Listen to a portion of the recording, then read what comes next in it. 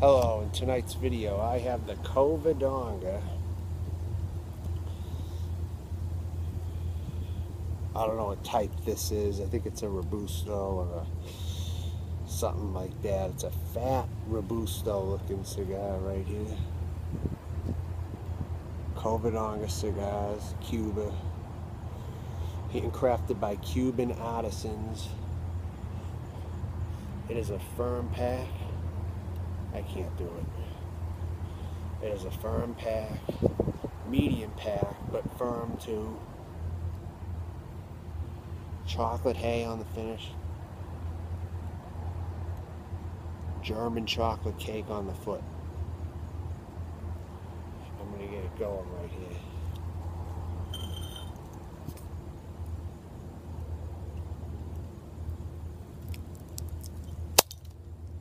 There. Very beautiful draw. Very nice, loose, beautifulness.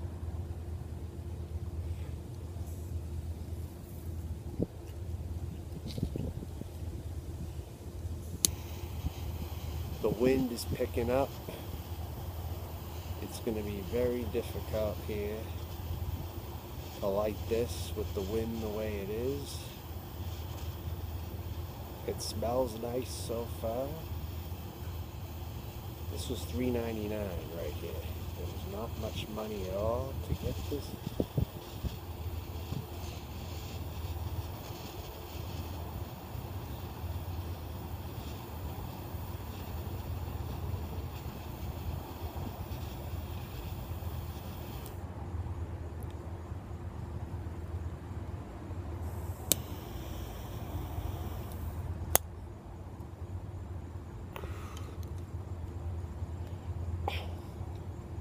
Very nice draw.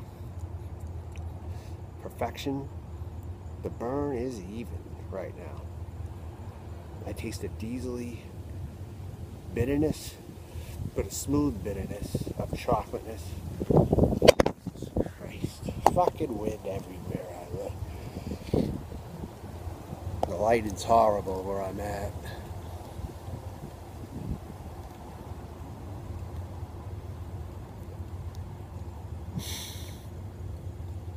Retrohale of nice leather and chocolate. Leather and chocolate on the retrohale. Nice even burn. This might be the most even burning cigar so far that I've had from this company.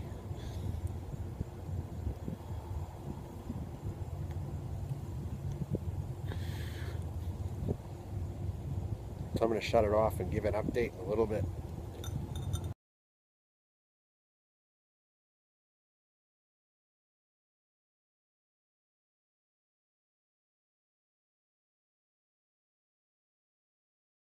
Everyone, I am back. I am now up to here.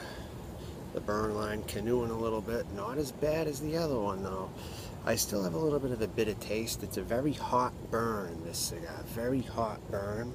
But the flavor's holding up okay. It just has a very bitter note to it. Bitter outside ring to this. Not way too bitter, but it's bitter enough. It's like a harsh pumpernickel toast kind of taste with some leather, espresso notes, and chocolate.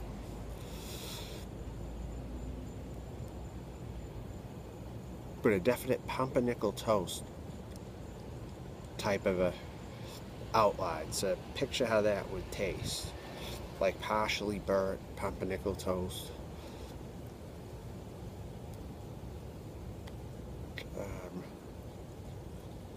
It's trying to even itself out some.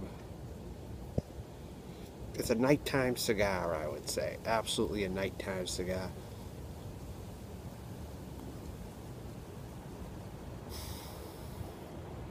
Retrohale is mustiness. Light floral notes. Leather. Earth. So it's got the, it's trying to even itself out here. It's evened out nicely actually just now. It's a little windy too. That helps the burn line a little bit more.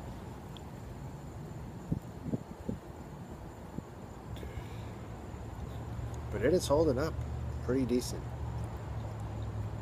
Holding up.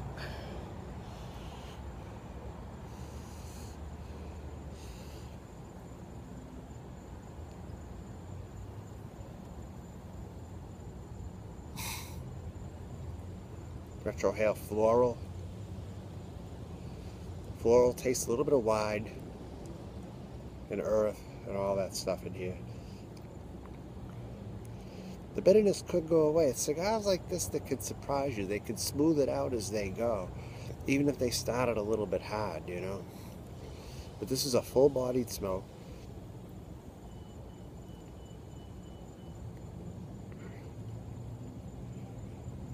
I bet you it's the same tobacco as their original Covadonga, which is like a ham-rolled looking cigar too. This just has a fancier label on it, like it's an Alec Bradley or something. I'd say it's an imitation. It's an imitation. It's it's going well. I'm not at the halfway point yet, but almost there, so I will give an update as this goes.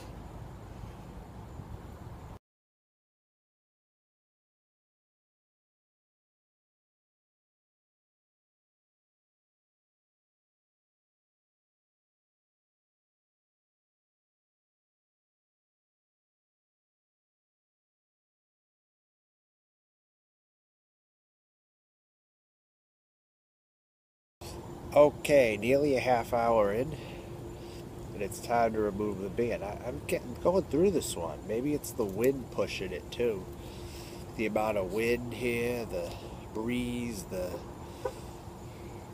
overall feel. It's making this go pretty quickly, despite how harsh this might have been. It's got kind of a smooth finish, despite how it hasn't been as smooth as I would have liked it to have been. It has a finish to it that is just not really affected me too much. You know, you could say it's a half hour in. I'm going through it pretty quickly, but not really trying to rush it either. It's just naturally burning faster, and it's still staying pretty even.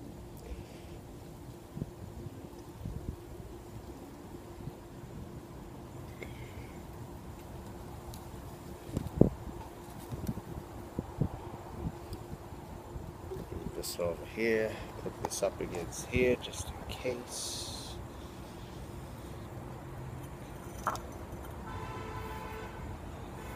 We hear some assholes on the road right here. I'm moving roughly 2 weeks from now. So that's good. I'm celebrating, kind of moving, so.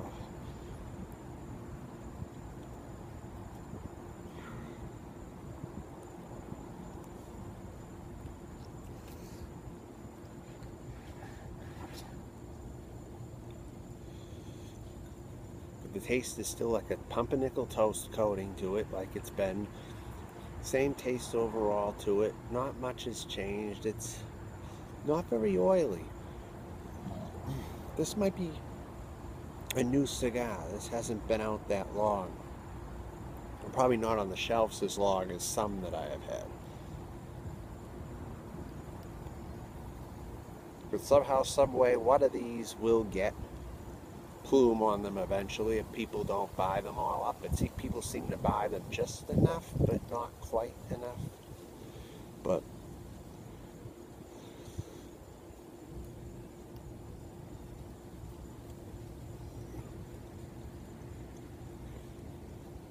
I taste some earth, some creamy notes in here now too. Heavy espresso and chocolate.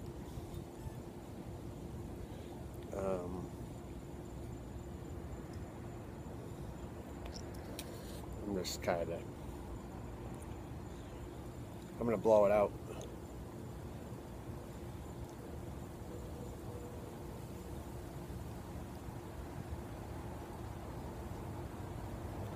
Whoop.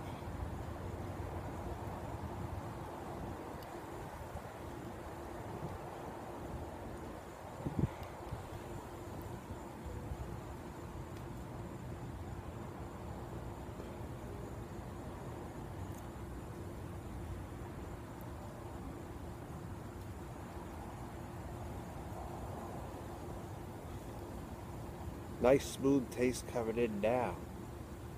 Nice bit of spice in here. Creamy notes are coming back. And the burn line's overall even.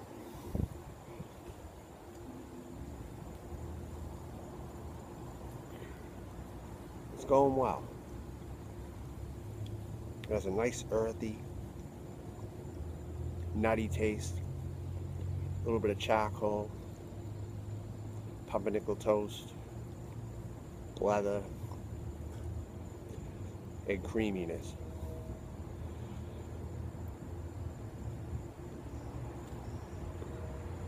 I'll leave it at that for now.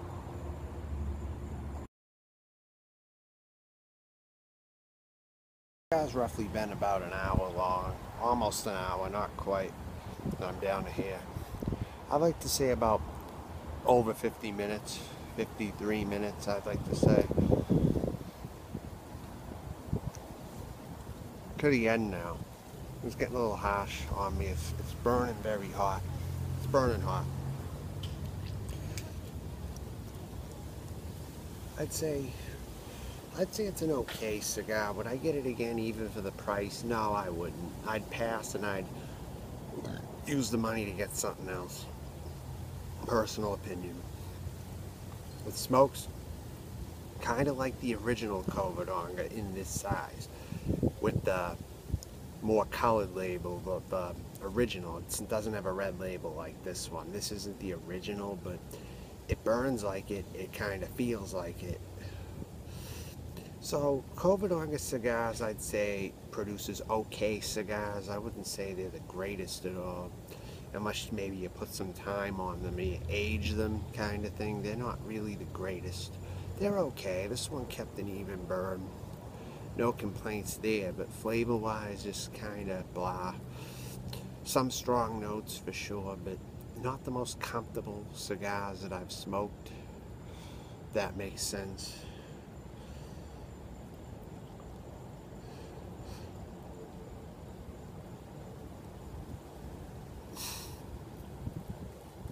I taste a floral, heavy, pumpernickel, coffee ground espresso with musty taste, maybe.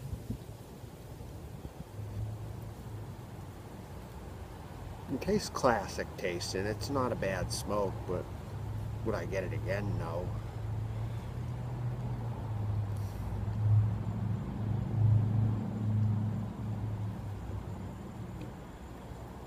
I wouldn't personally.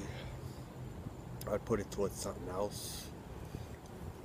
I'm almost done. It's burning hot to the end. It's been burning hot a lot of the way, actually. And I've been trying to control it a little better.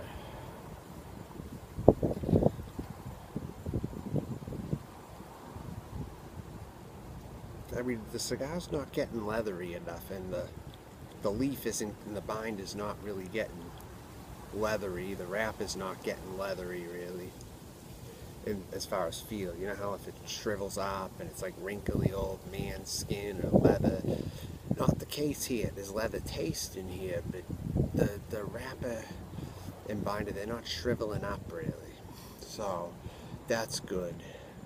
It's not giving me a very hard time as far as overall burn goes.